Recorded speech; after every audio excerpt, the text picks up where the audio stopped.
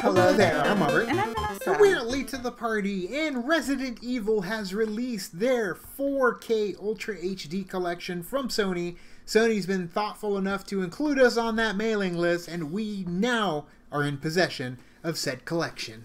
Yes, all of the movies in the Resident Evil franchise, all in one nifty little box. Let's get inside and see what else is in store for this ultimate collection, this definitive collection for the Resident Evil film franchise. So let's check that out.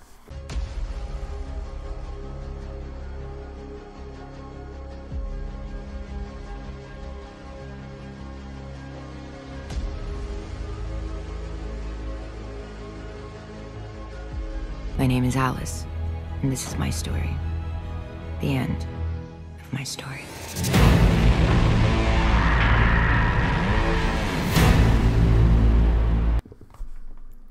So it comes in this nice, nifty little box, as he said before. You kind of open it up like so. And it's got all the movies in it. And it's got the little things talking about all the other movies that are in the franchise here. So you have some information.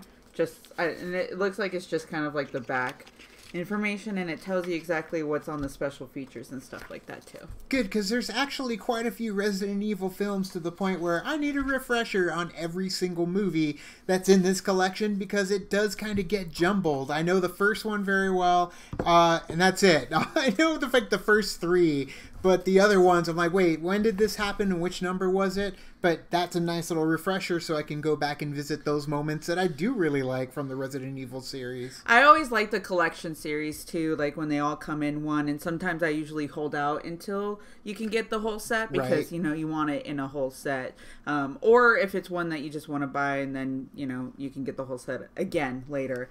But here we go. So we've got the first Resident Evil movie. You got the nice Alice on the front, Mia Jovovich there, you know, kicking, looking badass. There we go. It's that very, very memorable outfit, the costume design that we got in the first Resident Evil when it came to Alice. That dress, I mean, she kicked ass in that dress. And then all the STARS team, all the STARS soldiers going down one by one. I mean, it was definitely the opposite of what we were given in terms of costume design for everybody else in that first film. So she stood out. She stood out brilliantly from the rest of the movie, and that's why she carried on forward all the way through the end. The good thing about these collections too, or at least this collection, is that if you are in the transition of going from Blu-ray to 4K, but you don't have that 4K capability just yet to watch it that way, it also comes with the Blu-ray in here as well. It looks like the majority of the special features are on the Blu-ray discs instead of the 4K discs. But at least you'll have the ability to watch it on Blu-ray if you wanted to. If you do have the 4K, then you can do it that way as well. Multiple discs, different formats. It gets exhausting after a while, but the nice thing is being able to pop in the ultimate visually stunning version of the film you want to watch utilizing 4K. And then they also come out with the codes. The digital codes. The codes, of course. Yeah, so they're going to give us codes for each individual one. And moving on to Apocalypse. Apocalypse, that's where she gets a little bit more nitty-gritty, right? Going for the Battle of Raccoon City. And this one's interesting, too, just in terms of the characters added to the story. It did feel completely different from the first movie for me, but it felt in line with, obviously, the game of Resident Evil 2, the game, you know, in Raccoon City, just with that Alice spin. And then, of course, you know, having some more of the characters that you know from the game, since Alice was a original for the movie and not the game itself. And then, of course, you got Resident Evil Extinction. So this is kind of what it looks like. You know, her in a different outfit. And then in the inside, you have her again. I like the different color scheme that they have for each of them, because it's true, they did have different color schemes between basically all of them. Right. Different environments. It reflected on the costumes, reflected on the characters, reflected on the story. And this one's very desert. I mean, you got Johnny Cage in there too, making his return to cinematic splendor.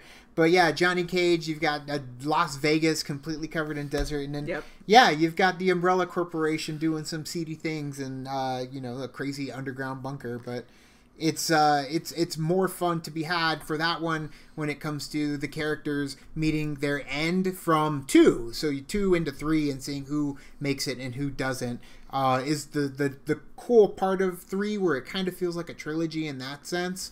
But at the same time, the story moves on.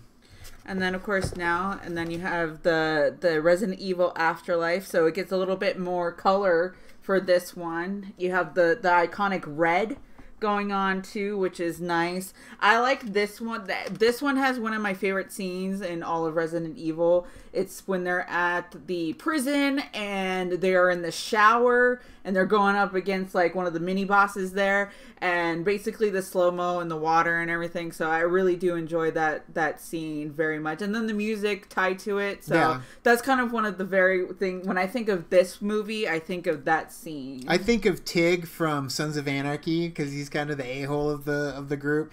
But yes, this is a very memorable one for me. I very much enjoyed this movie. I saw it multiple times in the theaters because I was like, that was actually fun, and it was stylized in a way where it felt like we're going full action movie. And that's the thing, is the Resident Evil series in this movie is where, to me, it started feeling more like the Fast and the Furious style of storytelling. And anybody who's a huge fan of the Fast and the Furious, you take that as a compliment. And that's what I'm trying to bring to the way I see Resident Evil, and why I kept going every time it came out to the theater to watch it. It just adds something to it. It's ridiculous. It's over the top. They overindulge themselves with that action, that is for sure. But they have a style about it, and the music and that scene when she's running from the zombies. In fact, I think that's actually in the sleeve. If you open up the sleeve of that video, of that Blu-ray, her running from them when she jumps off and they all go off the edge. That's the same scene right there.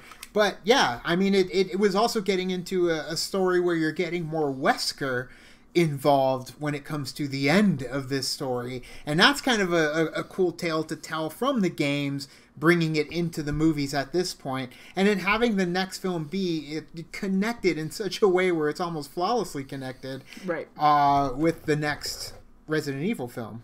Retribution. For this movie, I like the fact that they brought even more characters from the games into this one, and the fact that they are kind of at a facility for them. It was like a research facility on trying to perfect the virus that has spread and make it better, and that's what I like about that one. And then but yeah, now you got the purple. I like the purple for this because you got the red and the purple. You got some dark colors, which is great. I always like that. And then, of course, in the middle, you have her recreating from end of 1, but recreating that same shot because it was taking place. A lot of the repeat scenes that were taking place in Retribution is what made that movie fun. It's what made me want to go see it, when you're like, we're bringing characters back that haven't been around since the first movie when it came to Michelle Rodriguez. Like, that was ballsy. Bringing Oded Fair back,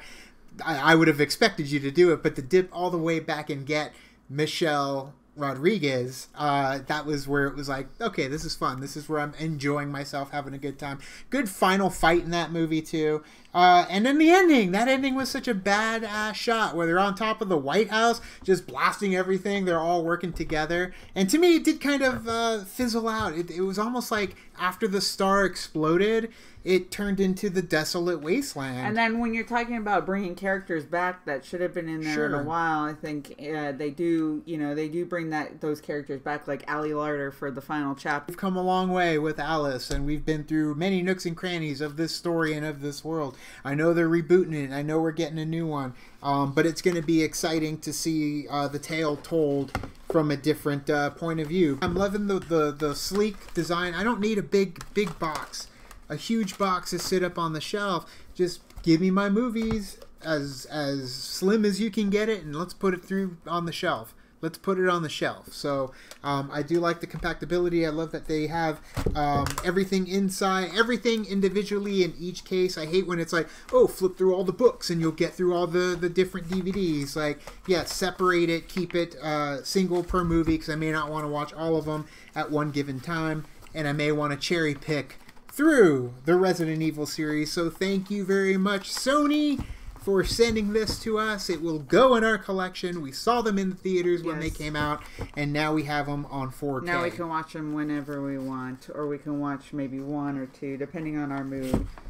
And this collection is available now, came out today, so you guys check out the Resident Evil Definitive Final Collection. But thank you so much. You can like and subscribe. And do the thing on our Facebook, Twitter, tell them their Instagram, start us. All the social networking gin joints, you know where they are. Kick into the party, feel the party, keep the party going on our Patreon. Thank you so much, and as always... Now it's time to say goodbye. This party is over. Bye. Bye.